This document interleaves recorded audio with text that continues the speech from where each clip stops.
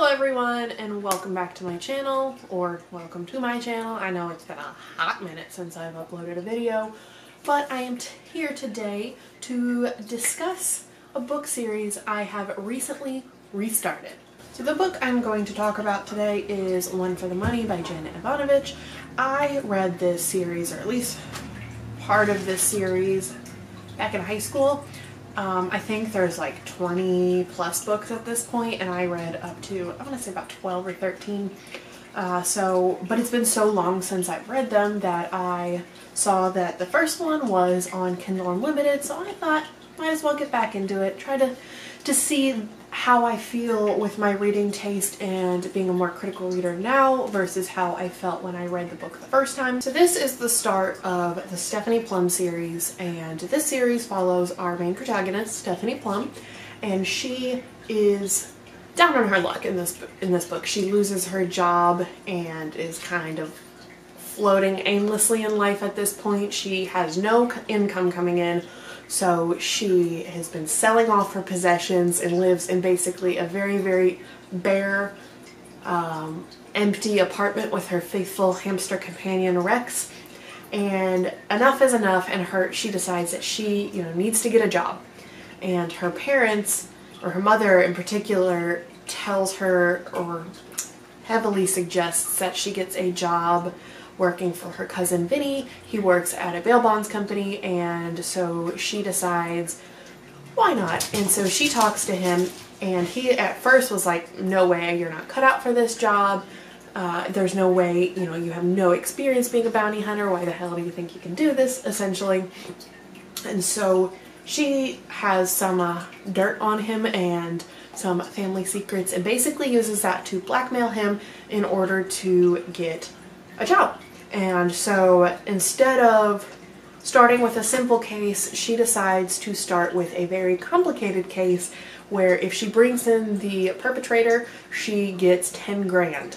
And so she's like, I could do a lot with 10 grand, and decides that this is what she wants to do. This is the case she wants to work. And so that's kind of where you start off. The suspect in particular that she needs to apprehend is someone she knew in high school named Joseph Morelli, who took her virginity behind an eclair case at the restaurant cafe that she worked at, and then just never called her, basically ghosted her. And she, in retaliation, next time she saw him, she ran over him with her car.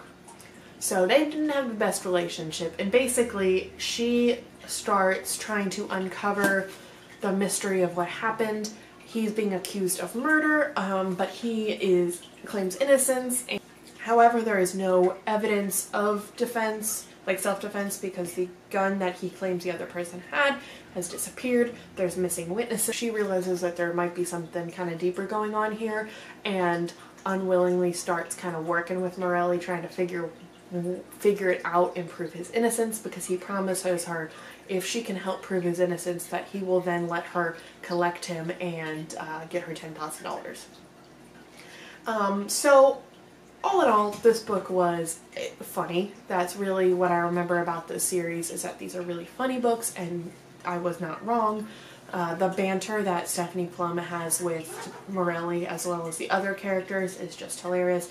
She's kind of a no-nonsense kind of person, and I find that refreshing. And I will say that my cat's always. Now, my favorite character in this book is my favorite character from the series, and that is her grandmother, because every time her grandmother she makes small appearances in the books, but she's so funny, and she always tries to be like Stephanie, whether it means wearing very tight running shorts, or trying to shoot a gun in the middle of their dinner and things like that. She's just a hilarious character, and she's by far my favorite parts about these books. So all in all, I found this to be, an enjoyable reread. It'd been long enough since I read it that I didn't remember exactly what had happened in terms of the mystery, so that was nice. Now, I will say I did have some problems with this book, and I think it comes from you know, when it was written. There's definitely slut shaming and stereotyping of characters, especially when it comes to people of color. And so just certain phrases and things relating to, you know, slut shaming, etc. That kind of irked me the wrong way, because she becomes really close to a prostitute in the book, and some of the way that's described or handled I didn't appreciate. But overall, I still found it to be enjoyable. Now, there is a content warning for stalking, sexual assault, and really just creepy behaviors on the part of a suspect, a different suspect than Morelli in this book. And so if that kind of stuff you can't read or really makes you uncomfortable, keep that in mind going into it. The dude is just, he's a freak, he's a creeper, and he harasses the main character for most of the book, and it can be very uncomfortable at times.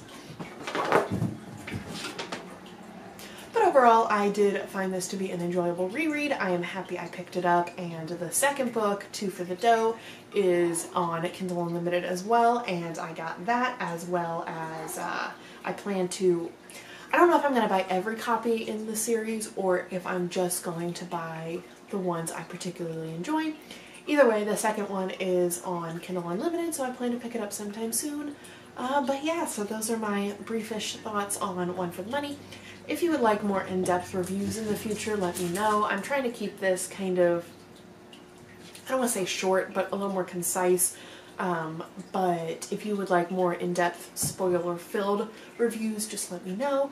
I'm feeling kind of getting back into the groove of things with this. But otherwise, I'm happy to be back. Let me know if there's any videos you guys want to see in particular, and I will see you guys in my next video. Bye!